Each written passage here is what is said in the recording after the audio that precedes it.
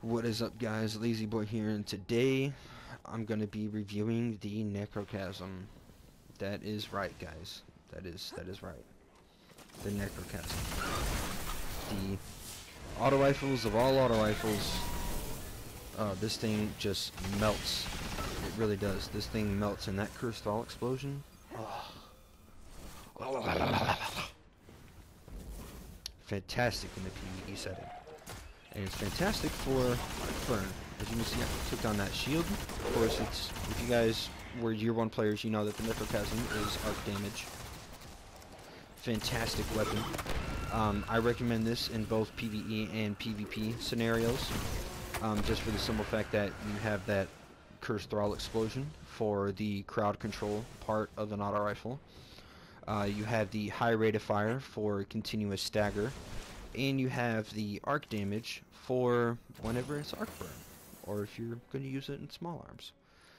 So if you guys don't know, the perks are Cursebringer, which is kills with this weapon trigger a Curse Thrall explosion. Now this is different from the Year 1 Necrochasm. The Year 1 Necrochasm required you to get a precision kill to get the Curse Thrall explosion. But since Age of Triumph, they made that to where you can just get straight body shots and it'll trigger a Curse Thrall explosion, as opposed to the headshot. Now it also has fitted stock, and it has Zen Moment for the stability.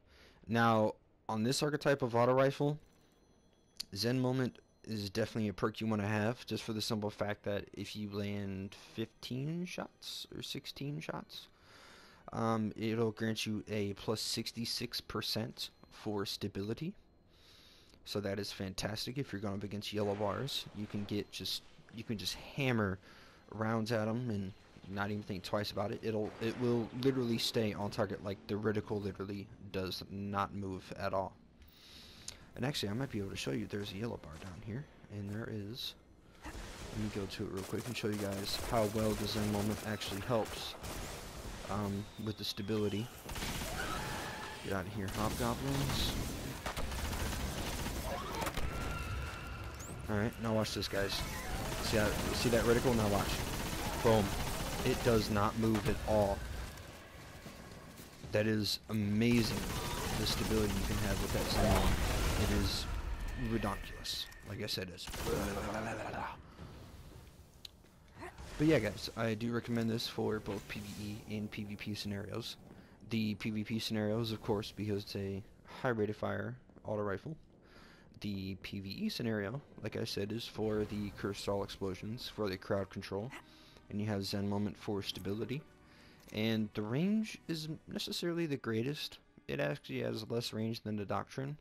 But if you run Accurized Ballistics, it has roughly the same range as the Doctrine with small bore on it, with the fast draw. So its range is not the greatest, but it is a good auto rifle nonetheless. And guys, one thing I wanted to show you about this, the Devourer of Moons. Look at how sexy this is. Look at that. Look at the beauty. Look at that, guys. Beautiful. Beautiful. Wonderful. But I don't have that yet. It still looks like poop. But anyways, guys, the last perk on it is the Cascade, which this comes in handy in PvP sometimes. If you're almost out of ammo and you get a melee kill, it automatically reloads your mag with 9 rounds, which there's a minimal amount of advantage, I guess, to that. Not much. There's not really much advantage in a PvE scenario, just for the simple fact that, you know, you're going to take, what is it, 15 shots to kill in Crucible, and in PvE it's going to take a whole lot more. But Cascade is a decent perk all around. It's a decent perk for this archetype of auto rifle, kind of. But my all-in-all review, it's pretty dang good, dude.